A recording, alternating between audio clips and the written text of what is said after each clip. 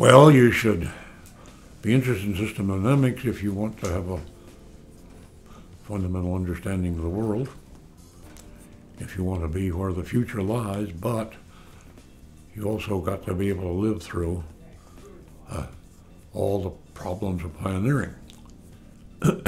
It's hard to advise, given the circumstances, and it will take an unusual person who is daring, courageous, has a vision of where to go, and doesn't care where the chips fall in the meantime. And there are some of those.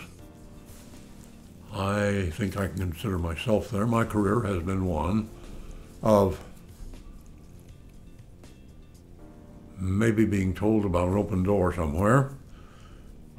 Maybe somebody suggested it would be interesting on the other side, and so I said, well, okay, let's walk through the door and see.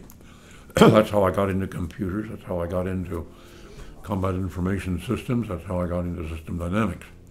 Being willing to move into unknown territory and figure you can cope with whatever the problems are there. Maybe you have to grow up on a farm or a ranch in order to be able to feel you can do that. I'm not sure. It's something you can advise any kindergartner to go into, but not any adult.